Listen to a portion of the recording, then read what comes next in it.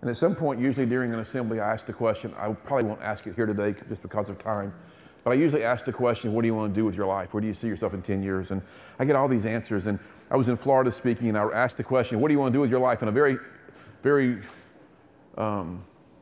theatrical type person in the very back row was waving at me. He wanted me to call on him.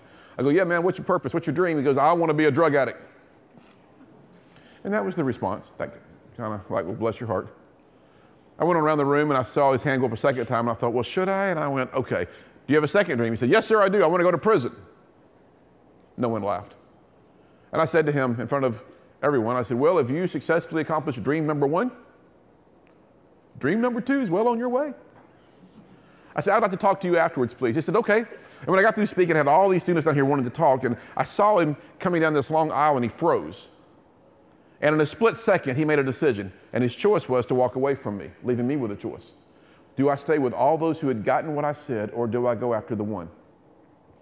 Best-selling book of all times. There's a guy taking care of 100 sheep. One sheep split. He left 99, went after the one. I'll be right back. I walk after this young man. He looks over his shoulder, sees that I'm following him. I begin to get a little closer. He walks faster away from me, so I walk faster. He then begins to jog. I jog. He then hits the outside door, and he's running as fast as he can, and I catch him.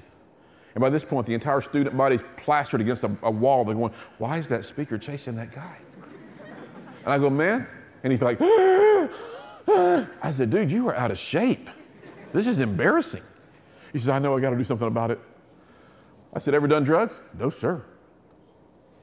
Ever been to a prison? No, sir. He wanted one thing in that assembly. He wanted some attention. He wanted somebody to tell him your life matters.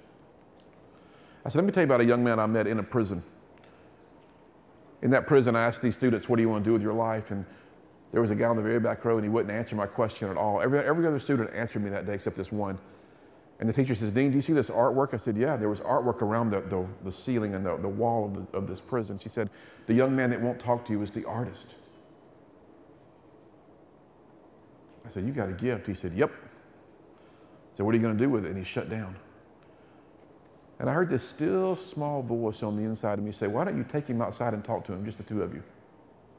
I was like, why don't you take him outside and talk to him? The teacher said, I'll tell you what, Dean, I'll give you 5 minutes outside. It's his choice to go, and we're not responsible if he does. I said, how about it, man, when you go talk to me? And he stood up. And when he stood up, I went, oh, dear Lord, sit back down. This guy was 3 of me. He was huge. I said, I'll follow you. We walked outside this little classroom, prison classroom, turned left, and there's a wall of windows here that you could see us. I looked up at him. He looked down at me. I extended my hand to shake his hand. We shook hands, and I only said 4 words. And the toughest, baddest guy in the prison who would not talk to me broke and cried.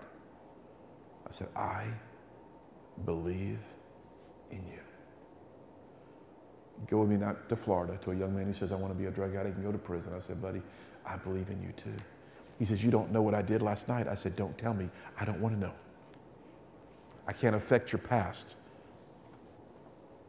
We have no guarantee that tomorrow's going to show up. We have this gift called today. Let's wrap this up.